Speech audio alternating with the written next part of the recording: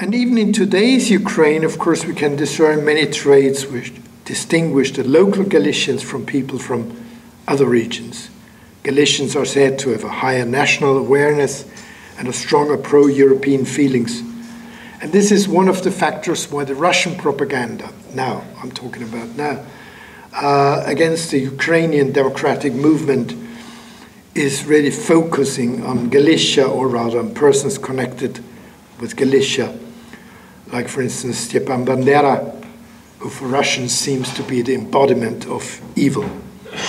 Putin speaks in his propaganda speeches usually not about Ukrainians, that's what Jaroslav Hrycak points out, but about Banderites, alleged fascists, ultra-nationalists, and rabid anti-Semites, thus evoking, of course, the memory of the Great Patriotic War of 1941 to 1945.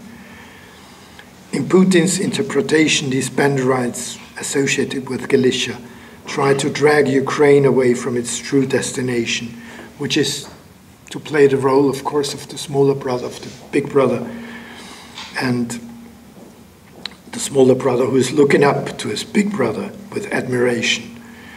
The fact that the memory of Galicia and its myth have survived for such a long time comes, in my opinion, as a bitter surprise for the Russians.